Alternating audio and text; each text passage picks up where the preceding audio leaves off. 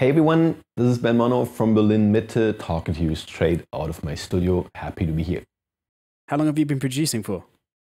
It started off like in the late 90s with some breakbeat and drum and bass, and it's been a journey ever since. What are you working on right now?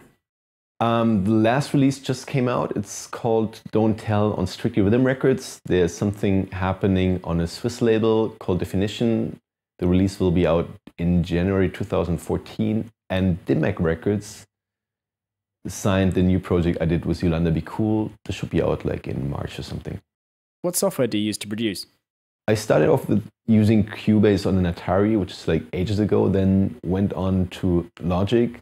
I think my first version was like Logic 3.0 and eventually ended up using Ableton Live 9.1. I'm really happy with that one, hoping to not change my DAW again. Nice.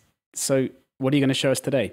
I would like to introduce you to a way how to create musical pattern, subtle chord progressions by using Ableton's built-in MIDI effects and the Max MSP LFO. So what we have here now is a simple beat in a bass line, which sounds like this.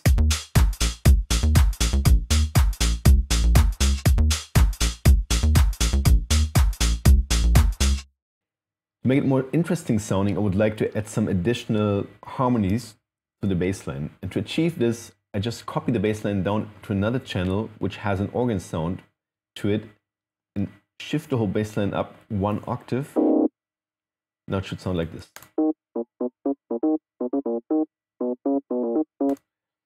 So to create some harmonic structures, Ableton Live's MIDI plugins come in quite handy.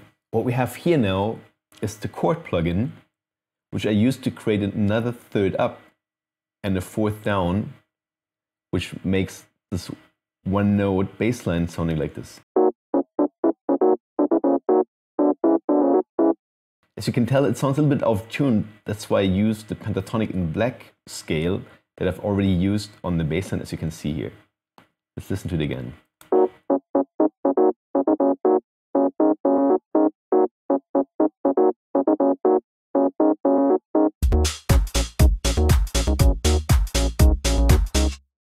So to have the chord structure moving a little bit and to make it more interesting sounding, I would like to use the Max MSP LFOs, activate them, and as I've done here, have them shifting around the single notes of the chords.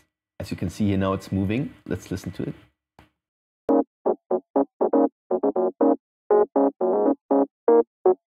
I could even add more depth to it, which makes the shift more audible. And to go even further, I would like to have the second LFO here, shifting around the second interval. Let's listen to it together with the bass line. And let's have the whole track playing.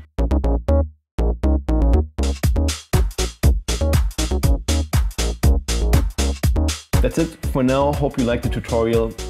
Thanks for listening. Thanks for watching. Hope to talk to you again soon. Great stuff from Ben there. Stay tuned in the coming months for more tutorials from him.